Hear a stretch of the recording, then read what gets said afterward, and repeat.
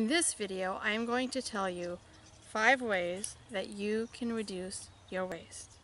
My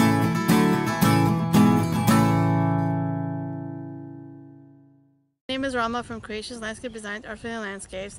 I'm going to share with you 5 things that you can do to reduce your waste. But before I do that, I make videos about drought-tolerant landscapes, California native landscapes, zero waste, sustainability around California, and much more. And if you'd like to get more of that content in your feed and learn how to have a more water efficient California landscape, then hit the red subscribe button to get notified every time I post videos on Fridays. So, let's get going. The first thing that you can do to reduce your waste is to simply refuse the things that you don't need. Let's face it, the holidays are around the corner and people might be inclined to buy you gifts. But the thing is, do you need those gifts? Realistically, the answer is no. I tell people I don't need Christmas presents. The quality of your company is present enough.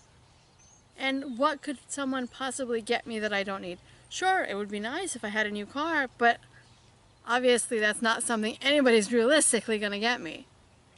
And all the little things that people could buy me as presents are things that ultimately I just don't need. So just refuse to get presents and refuse to give presents. Instead, give your time as a present. And in the long run, people will remember that better than over some gift. And the second thing you can do to reduce your waste is shop locally at the farmer's market and buy in bulk.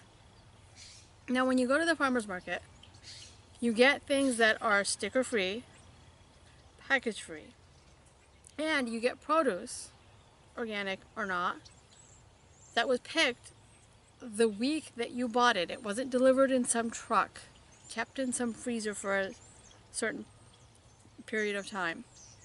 It's fresh for you to enjoy.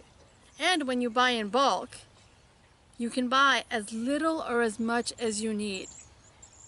You can go to IKEA or make your own little reusable bags. They sell some at IKEA. They probably sell some online on Amazon and whatnot.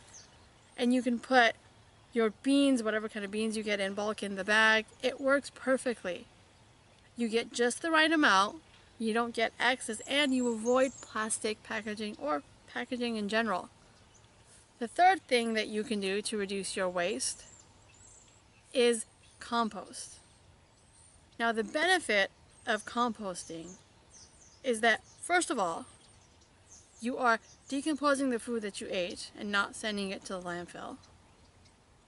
And if you worm compost like I do, or however you compost, that extra garden waste that automatically decomposes becomes nutrient soil to add to your garden.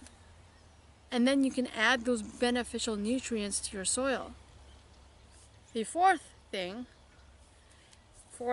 that you can do to reduce your waste is to use your garden waste. So let's say, for example, you have a deciduous tree. The leaves drop every fall. You don't have to throw away those leaves because those leaves can be mulch. They will decompose over time and add nutrients from the tree back to the soil.